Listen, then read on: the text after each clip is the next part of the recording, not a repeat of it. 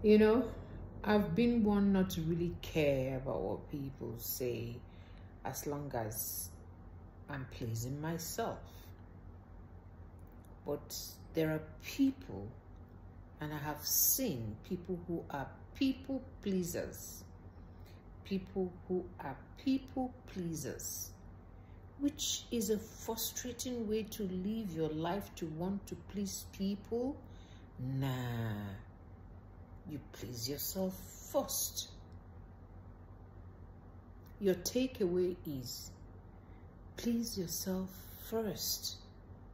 Because if your life is all about pleasing people, you can never please everyone. You can never. That is you living in land cuckoo.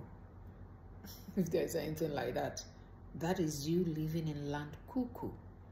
None of us, not you, not me, Stella Blaze, not anybody can please everybody, no matter. So why waste your life? Waste your time trying to please everyone but yourself. And I've seen instances where people are pleasing people and not pleasing others and not pleasing themselves.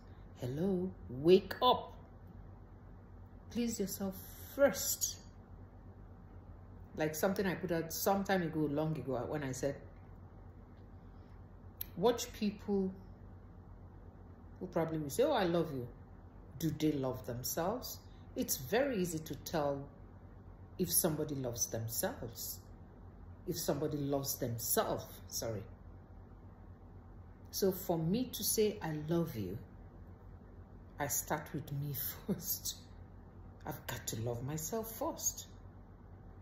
My cup has to be full for me to pour into somebody else's, for me to care for you, for me to love you. I've got to love myself and take care of myself. I can't tell you go and exercise. Oh, go and be exercising, go and exercise when I don't exercise. I can't tell you stop eating too much. Watch your weight or watch your height or watch whatever you want to watch for health reasons, not for fashion, when I am not doing that. I could say it, lip service, but not practicing. The best people to listen to, or best person to believe that truly they care for you, is those who care for themselves. Because anyone who really does care for themselves and decides to extend to others will genuinely do it. See you in my next clip.